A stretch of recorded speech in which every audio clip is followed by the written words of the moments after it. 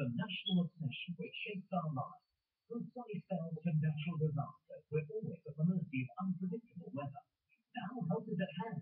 If you're planning a picnic or a round-the-world cruise, the BBC Weather Unit has a brand new programme that covers everything under the sun. Weather folklore, an alternative view of your favourite forecasters, and of course, up-to-the-minute forecasts from every corner of the globe. Come rain or shine, the weather show will brighten your day just before the lunchtime news on BBC One. You got the pros. No, I don't want like this. I think you're basement.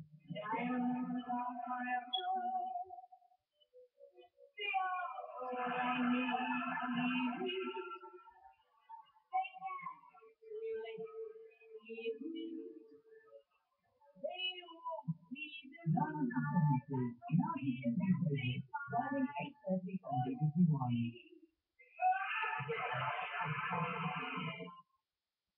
Back to the new series On the Wing, the Flying Doctor faces full blown red alert after the 5 minutes. Now on BBC One, the news at midday with Moira, Stuart.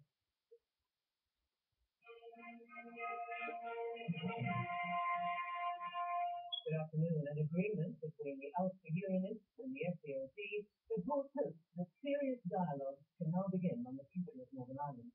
In the early hours of this morning, the two parties agreed on the agenda for the opening session of multi-party talks. Ireland correspondent Dennis Murray joins us now from Stormont. What's happened? What do you think? Well, I think what made things move a bit last night was that the Ulster Unionists accepted, and the SDLP appears to accept, that these talks will have to go ahead without Sinn Féin, and there's very little likelihood of it ever coming to it. But at the same time, the Ulster Unionists were keen to preserve the loyalist ceasefire to the loyalist parties up here, and so they decided that they would do, the first thing they would do is have a look at the principles on decommissioning put forward by the International Committee. I'll come back to that in a second. Now, all the parties are pretty well blotted on it. But basically, these two parties, who can force these things on the other parties, agreed that they would go ahead and start the opening session. As decommissioning is on the agenda, why is Ian Paisley opposing the deal?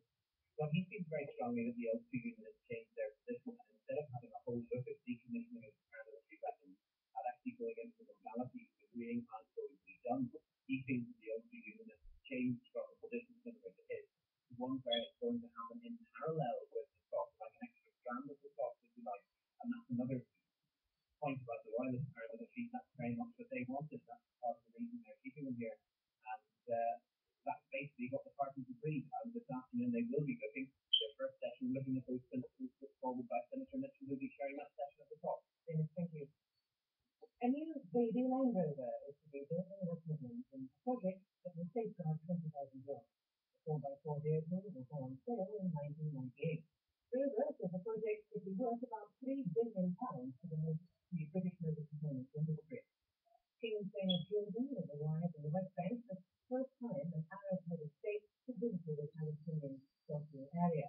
The king is visiting Jericho, the city he ruled until it was seized by Israel in 1957. He's there to support the Palestinian leader Yasser Arafat.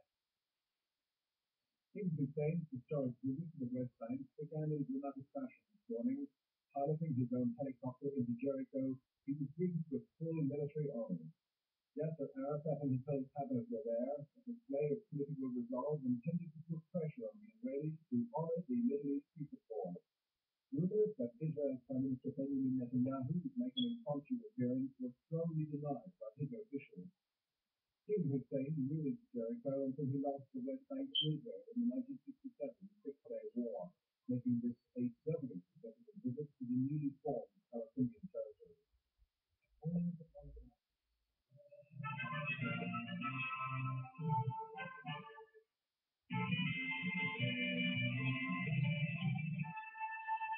Afternoon, up to 200 jobs could be created in Vauxhall Car Plant in South-East Cheshire, following the announcement that the company is to invest £600 million at the site.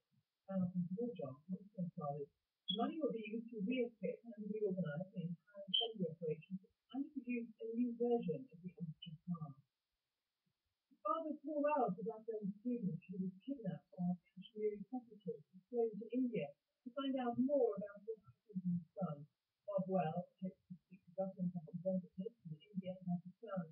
It's 15 months since Paul was taken hostage with 5 other men who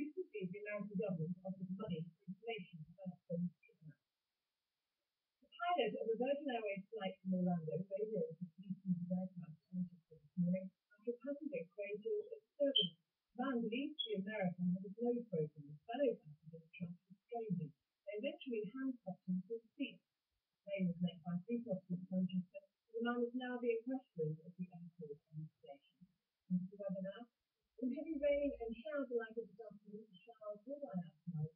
Temperature 13 degrees Celsius. So again, well, it's pretty unsettled weather we're seeing across the British Isles today. It was quite a fine start today in London, lovely clear skies, lots of sunshine, but now we've got some shower clouds moving across the capital and heavy bursts of rain moving in, and that's really the story for most of us through the rest of the day. A mixture of sunshine and showers, some of them heavy and thundery, the rain hanging up in Sheffield.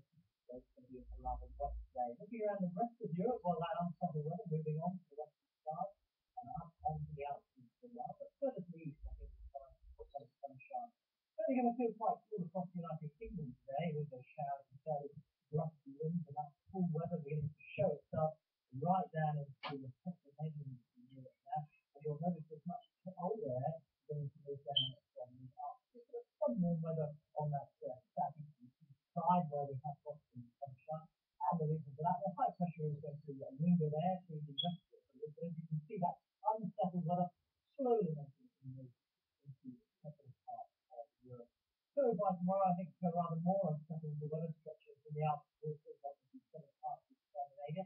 Still some sunshine to be had in the Canary Islands, and still some sunshine to be had on the eastern side of Europe. But as you can see, up in Scandinavia, the rain there turning to sleet and snow.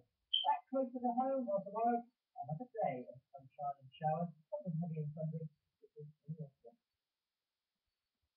Explain the cases on the same father, and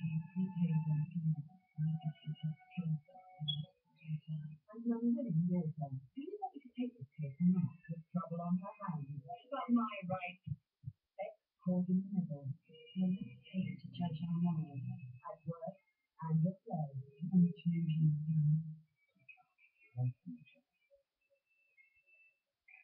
X, tomorrow 9:30, CBT 1.